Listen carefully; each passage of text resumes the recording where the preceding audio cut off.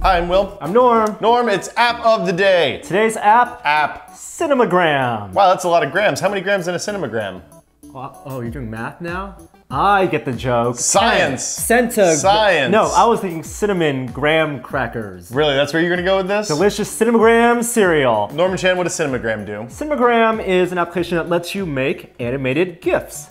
You mean GIFs? No, GIFs. You GIFs. mean GIFs. And it actually looks a lot like Instagram, which you may have used on your iPhone. It's to take those filtered photos. This, you take a video and turn it into a GIF. The reason it's a cinemagram, though, is that parts of the image stay static, while usually some small area moves, right? Yes. So are you making a cinemagram of me right now? No, I'm demoing other people's cinegrams. You're showing good cinemagrams. Potentially good ones. They're not all of them are that great. Like so part of the cinemagram thing is that there's a service where you can upload your completed cinemagrams to the internet to share with other people.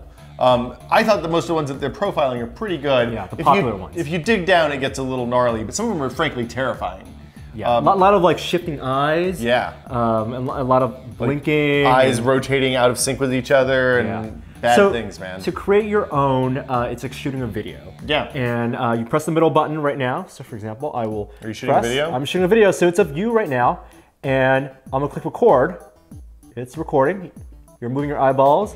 All right, so I've captured a video of you and I've cropped it, cut it to be the right length. Basically, it can't be too long. Right, so less than like 2 seconds it seems like, maybe 3.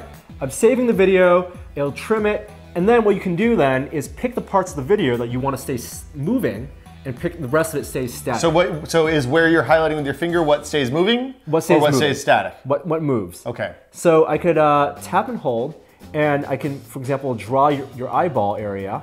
Seems in this like a good video, thing to have it looks moving. terrifying. Good, perfect. And then pick some filters, so you can do like Instagram style vintage filters. That's bad, don't do that. I'm gonna keep it raw.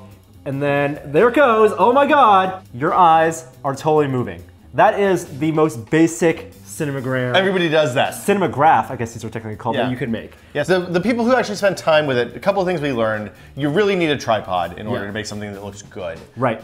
So we tested one earlier where we actually tried some fancy movement techniques where I tried to drop a ball and catch it and make it look like the ball was hovering just over my hand and bouncing up and down. Didn't work at all. No. Not that well. Well, the frame rate on the camera is too low, so you want to shoot with something a little bit more high speed. You could theoretically shoot with a high speed camera and then import that into your camera library, and then import it to Cinemagram from there. But basically, this is the easiest way I've found to make basic cinematograms, which I think is pretty cool. It is very simple to use. If you spend a bunch of time with it, because you can zoom into the images relatively close and just crop out with very fine detail the parts that you want to stay moving.